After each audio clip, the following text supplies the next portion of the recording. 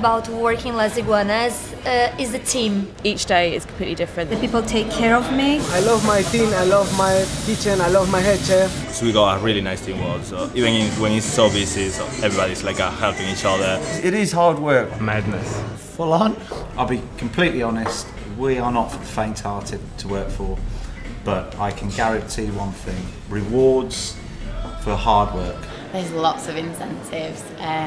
The main one is the trip to Rio, which focuses on mystery diners, because service and hospitality are obviously what we try and do best. Hospitality, for me, be friendly and try to make them feel as welcome as if they were in Brazil, because I'm from there. So.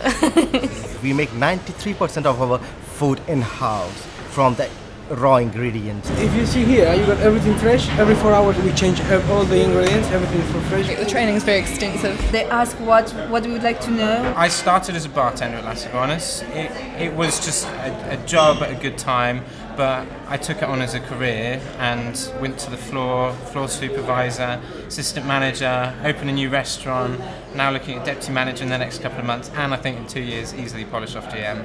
In restaurants, everyone talks about obviously food being the most important element, but for us, I honestly and truly believe it's our people. It's our annual food competition.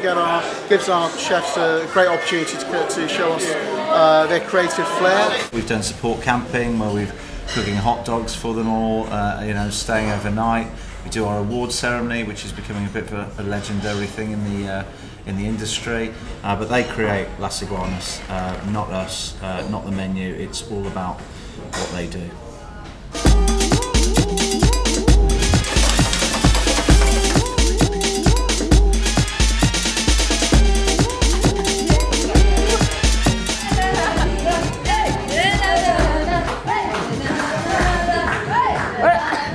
To work with Las Iguanas is like